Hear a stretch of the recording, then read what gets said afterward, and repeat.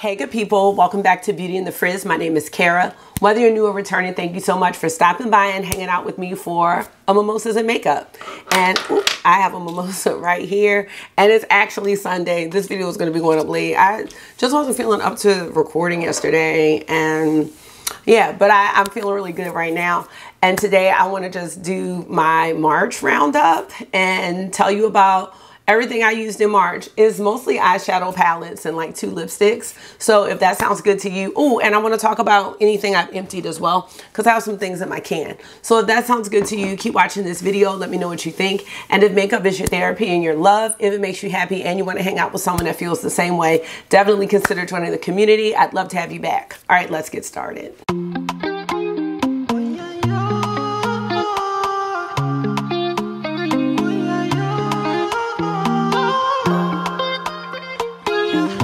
So how are you? I'm excited because my sister texted me this morning and she's like, I'm thinking about coming over for Sunday Fun Day. And I'm like, yes, it's always a great time for that. So I think she and I are going to film a fragrance video, and I'm very excited to do that. Let me tell you about the makeup I'm wearing, just so y'all know, because it's not too much.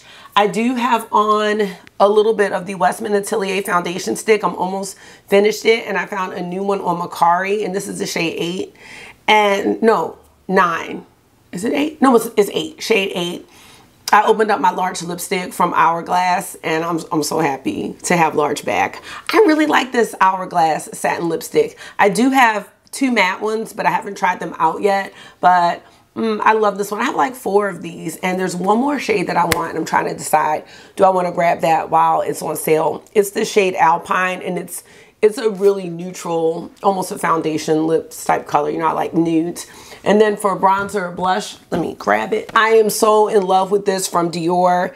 This is the Dior Forever Natural Bronze Glow, and I love it. It's just like my favorite thing right now. Oh, this is Peachy Bronze, and then I have on my Givenchy loose powder blush, which is another favorite of mine. I didn't include the Givenchy blush.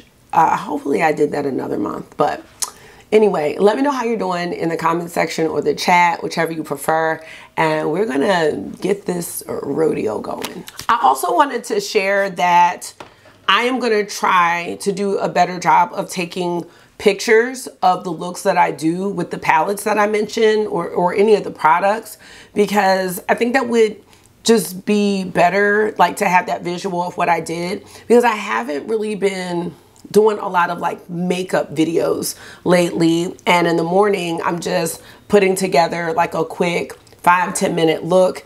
But if I take a picture of, you know, the palette that I use, the look and everything, I just think that'll be better.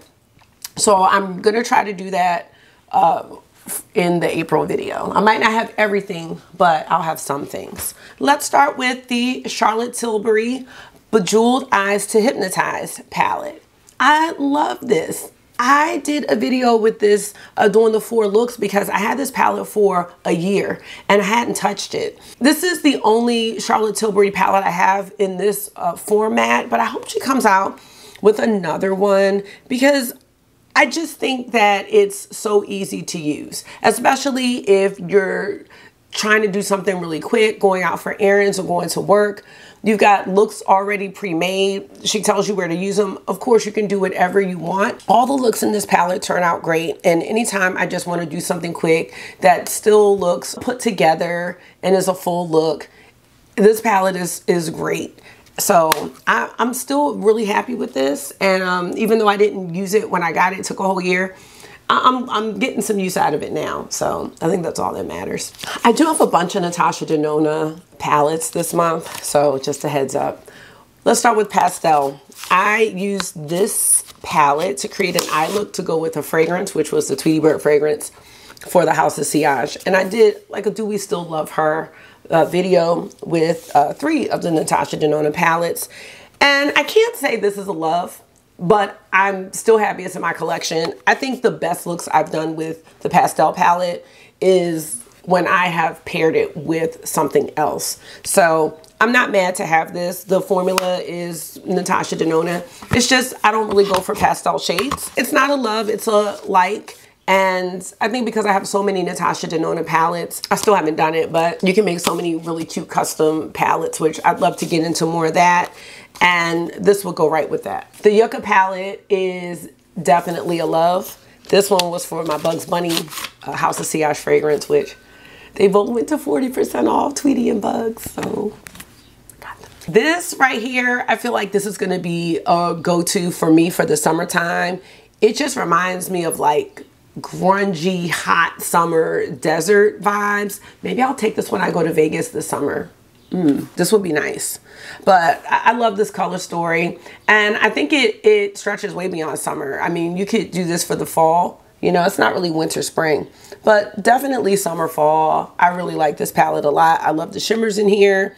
I love all of the colors, every single one. So was happy to bring this one out, and it's definitely a love. It wasn't a love when I first got it because I really didn't give it too much attention, but yes, it's a yes. And the third palette from the Do We Still Love Her video was my baby, the Natasha Denona Xenon palette. I love this palette so much, and I'm sure y'all are tired of hearing me talk about it when I do talk about Xenon, but this was the biggest surprise for me for 2023.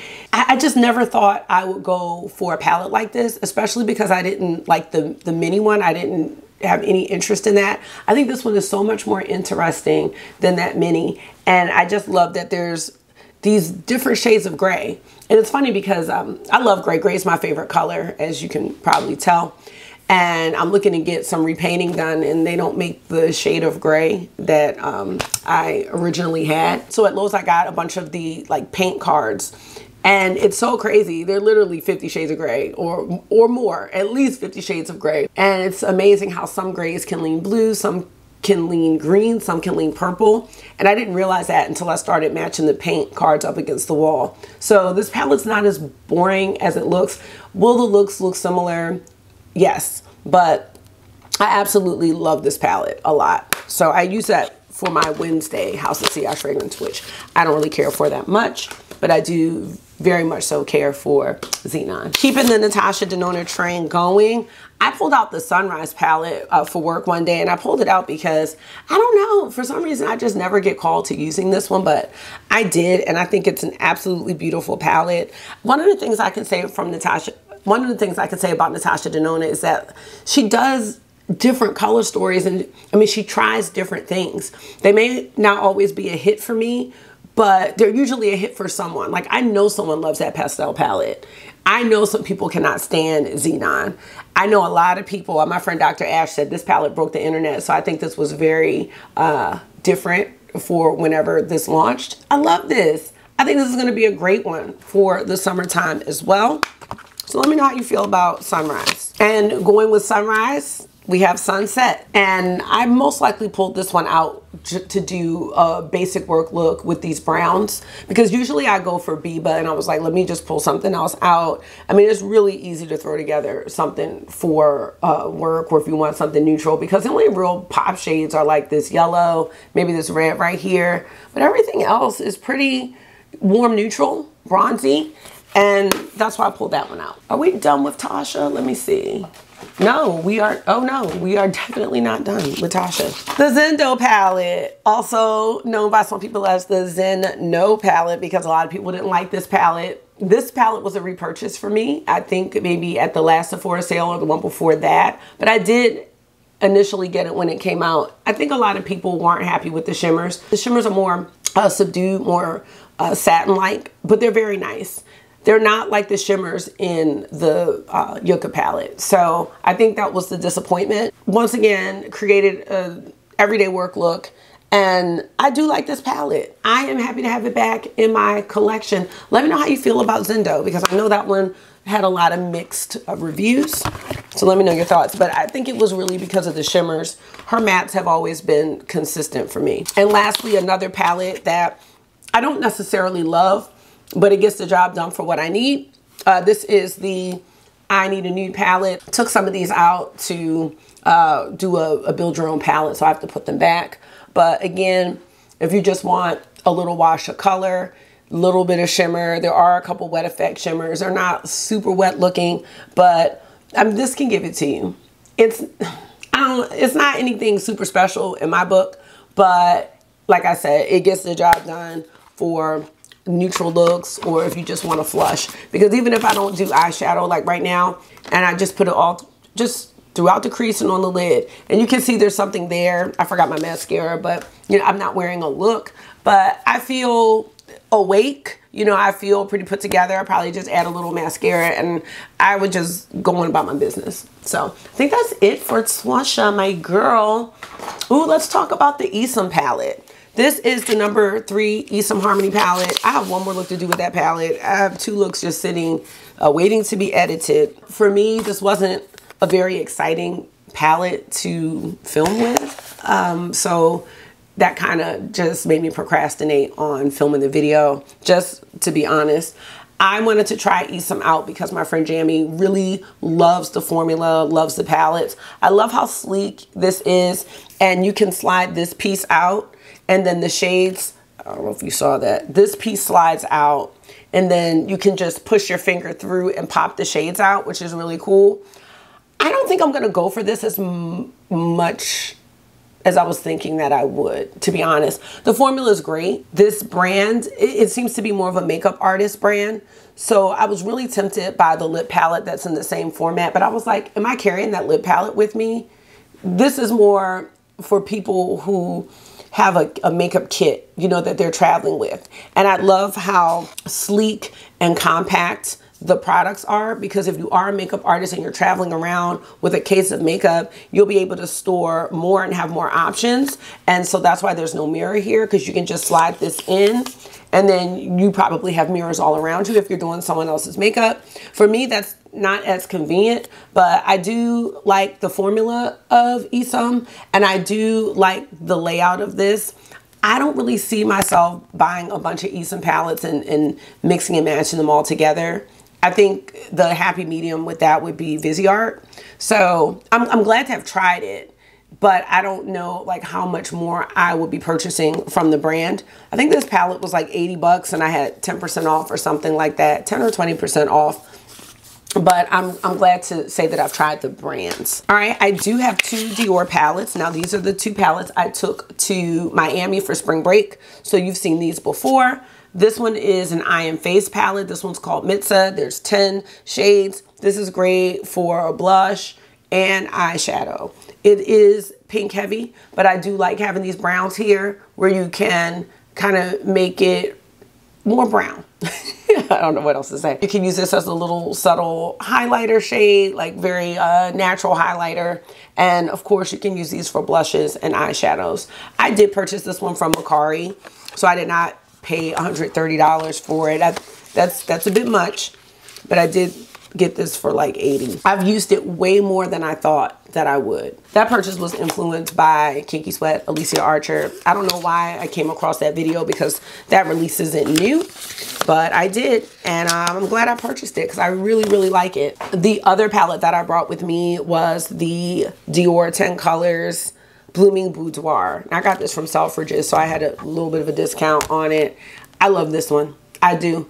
I did like a purple look, did like a neutral look. I love this color here. Now this one says that it's an eyeshadow palette, whereas the other one I know is like a multi-use palette. I think that's what it says. Let me just check.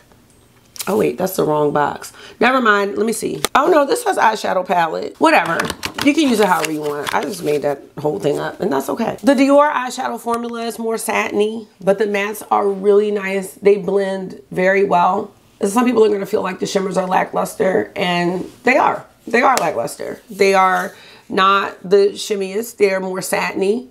And that's okay. It just depends on what kind of look you're going for. I have seen Dior do more shimmery shimmers, but I think for the price point, you know, you can find something else. But I really do enjoy this color story a lot. And this is kind of the season for this palette for me. Spring, summer, you know, this isn't giving me fall, winter vibes, but I do love the deep purples in here. The deep purples I think are my favorites in this palette. I do have the Lisa Eldridge Vega palette. And this was a recent addition to my eyeshadow palette collection. I've really been loving the smaller palettes, and I think this was great. Wanted to see the hype about this one because this one was sold out for a long time. Yeah. And with this one, we have a bunch of different formulas, velvet, seamless matte, luminous, satin. So I wanted to try this one out. I really like it. I wasn't interested in this one when it came out because I just wasn't into cool tones. And since then, I have gotten into the cool tones, and I love this one. It did not disappoint. There are other palettes like this, but I just love the curated story of this palette. And I'm looking forward to her coming out with more eyeshadow palettes. I might have also used the Sorcery palette in March too. That's the one with the green, but I don't have that in my basket for some reason, but I like that one as well. Couple more palettes. We have the Huda Beauty Naughty Nudes palette. Another one, very easy to wear to work. This would be a good palette. Like when I have to wear my blue sweatshirt, I feel like this would be a good palette. Never mind, no, maybe not. I love this. I can't remember which holiday this one was for, but it's been a few years and I still really like this palette. I don't hear people really compliment Huda's formula. I mean, they say it's good, but I think it's really good. And I will say these shadows are holding up over time. I did take out the Science Project shade and put something else in there. But yeah, really nice formula, really consistent. And I know these are better than the 9 pans. So I'm still having a good time with the Naughty Nudes. Happy to have it. I also have here the Seahorse palette from Adept Cosmetics. And I do have one shade missing that's in a BYOP somewhere. But again, this is a great one to partner up with. So if I am doing a neutral look, I can always find something from here to match pretty much with any mattes I choose to use. So this one's great. This one, I'm trying to look at formulas. Formula's pretty smooth. Some are a little chunkier, but they're not Minka palette chunky. They're not those thickums. But these are the kind of Adept shimmers that I really enjoy. And I wasn't too much into this palette when it came out, but it does come in handy in my collection more than I thought it would upon when I filmed this one. I was just kind of like, it's okay. I'm really not someone who puts the shadows over a black base. I did a whole video about that because that's how you can double the shades. But in the morning, like I said, I'm just taking something and tapping it over the eye just to give it a little sparkle. And this palette's perfect for that. I still think the $140 price tag for this was too much. I don't think it was worth $140. But I do like having it in my collection now that it's here. We have the Dark Academia palette from Shroud Cosmetics, which took, what, 6 months for me to get.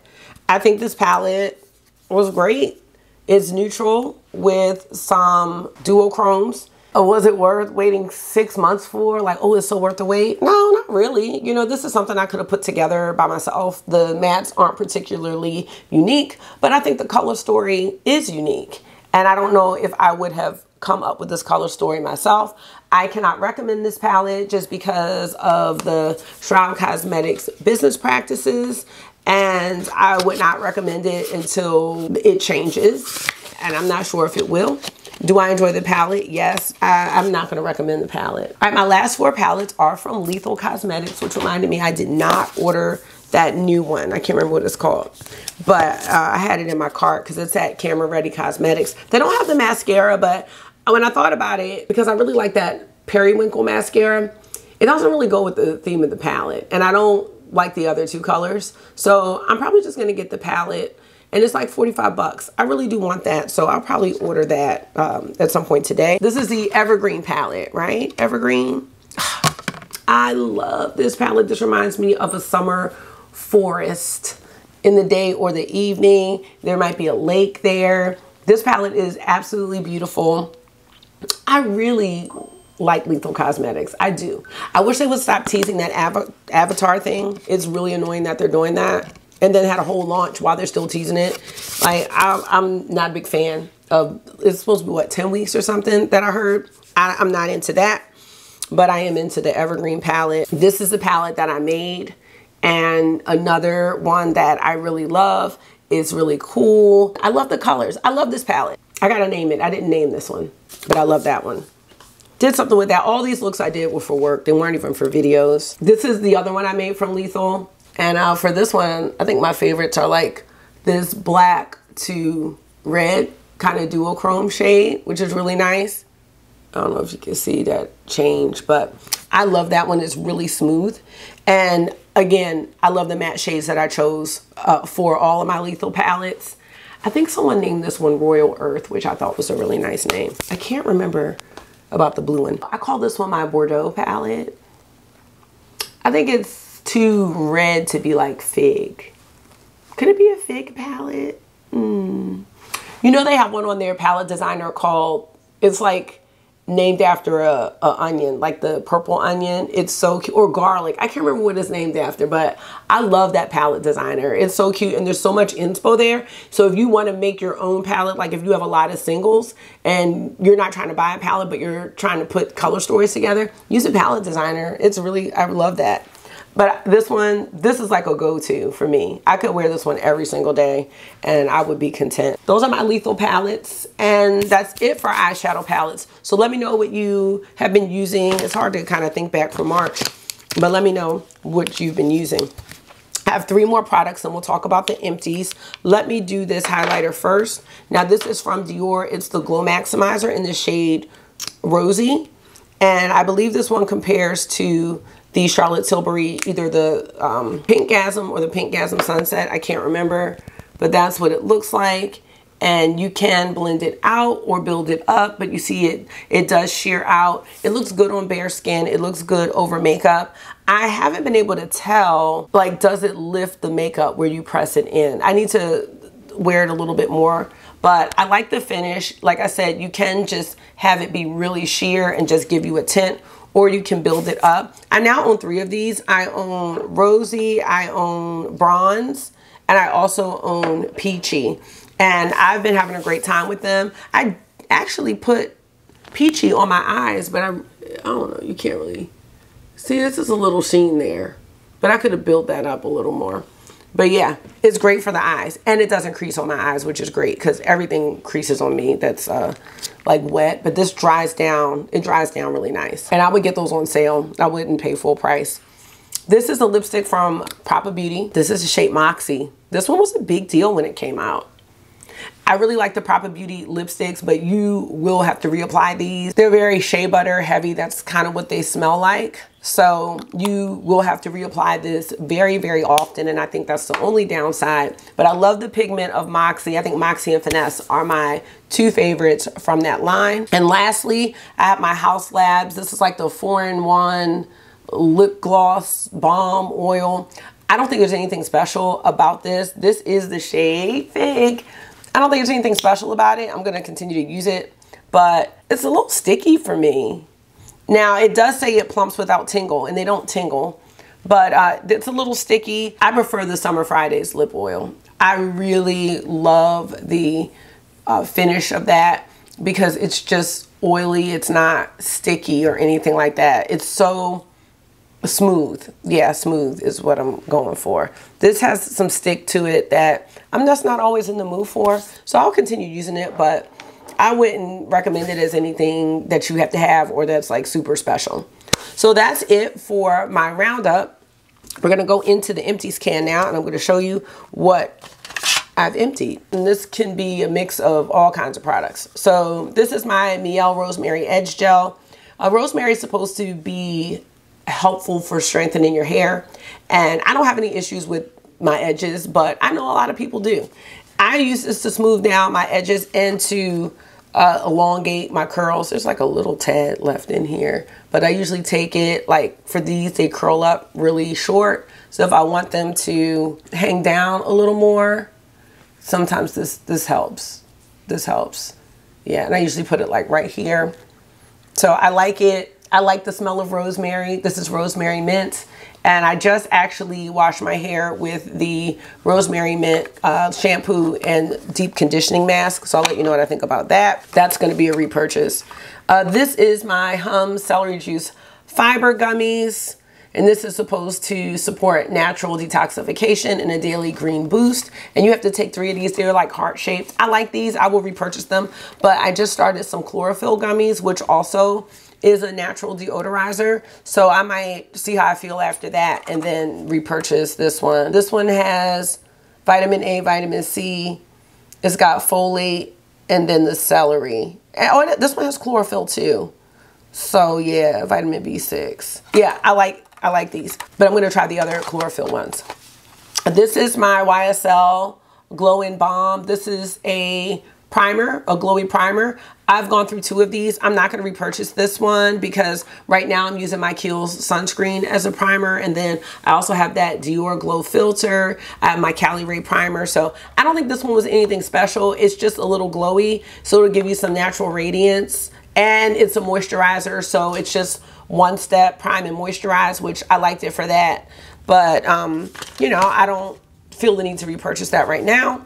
I have a hydrating eye cream with hyaluronic acid from First Aid Beauty. I don't think this was anything special either. Right now I'm using an eye cream from Kiehl's, and I also have my Fenty Flash Nap, but I like trying different eye creams. I do have one from Alpen Beauty that I just purchased during the sale. I have my Patrick Ta Major Brow Lamination Gel. I just bought a new one of those, and I'm so happy to have that. I was using the Ami Collet one, and that didn't do anything for my brows. But this one, see, I like that this one makes my brows, like, they're not hard, but they're in place.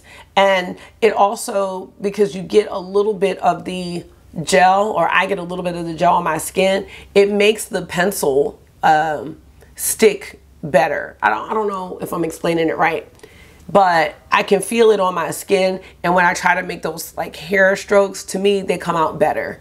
I don't know why, but they do. I have 2 lip products. This one is from Juvia's Place. I broke this lipstick, I think. Yeah, this one's broken really bad. I could probably salvage this, but it's the same thing like with my Velvet Affair, which I don't know where that is, but that should be here too. Because that one broke really bad, and then when I'm trying to fix it, it's just a mess. When I'm trying to still use it and I'm holding on to the bullet, it's a mess. I also have the Pillow Talk Charlotte Tilbury Hyaluronic Lipstick Lip Balm, which I love these. I should have got another one of these during the sale. Those are really nice. They're a little sticky. I'm trying to think what they remind me of. Maybe the Candy Glaze from YSL, or the Tarte Maracuja, like, not the plumpy balm, but the other one. Like, it's a little sticky, but I really like it. This is Dulce by Rosie Jane. This is a like vanilla smell, and I finished that travel size. I would purchase it in a full size, but I just don't need to because I have a lot of vanilla scents. Ami Collet Brow Gel. This isn't finished, but it's no point in me using that. It doesn't do anything for me. I have a dried out, this kind of dried out lipstick, or lip liner. This is St. Lux. Probably came in a BoxyCharm or something way back when, so I'm getting rid of that. And I do have a brow pencil. This is from who? L'Oreal Brow Definer. Yeah, I always use the micro thin pencils, and I get the drugstore kind. My favorite is the Maybelline Express Brow in black brown, but if they don't have that, I can get them from any brand. But I don't like that slanted thick type of brow product. I like the thin micro pencil. And that is going to be it. So let me know if you've emptied any products, and let me know like what you are using right now. I know some people shop the Sephora sale, so they're trying a bunch of new stuff. I know some people didn't. So let me know what you've been using and what you're loving, what you're finishing up. I really do feel good about finishing up some products, and yeah, that's why I like to talk about those. So that is going to be it for this Mimosas and Makeup. I love doing the roundup because it lets me know what I'm gravitating towards. And right now when I look at the palettes, Natasha Denona palettes are not going to waste in this collection, and neither are my Lethal palettes. Like, they are really being used. I think about like some of the other palettes that surprised me, like the Dior ones. At one point I was about to sell all my Dior stuff because I was just so into the really shifty shades, and now I'm kind of going back the other way. So yeah, Natasha Denona is kind of the happy medium because she's got some really, and Lethal, you know, they've got their consistent mattes. You know, Lethal does great shimmers. Natasha Denona, she has more of a variety when it comes to her shimmer formula, but like both brands have been a win for me. The Lisa Eldridge palette is great. The Charlotte Tilbury palette, that one is a surprise for me. Like that's going strong like that, even though it's like a discontinued palette. Yeah, Adept is always nearby, and even taking out the Huda Beauty palette. I want to take out the Rose Quartz one to see, you know, how I feel about that one. I think I've only used that one time, and I still haven't used Empowered. So yeah, it's reflective, you know, to keep track of the makeup you use. And I'm happy to do that. So thank you so much for taking out some of your time and hanging out with me for another Mimosas and Makeup today. I hope this was therapy for you. You know it always is for me. And until I see you again, make sure you're being gentle with yourself. Talk to yourself nice. Stay safe. And I will see y'all in the next one. Bye. Go on, blah,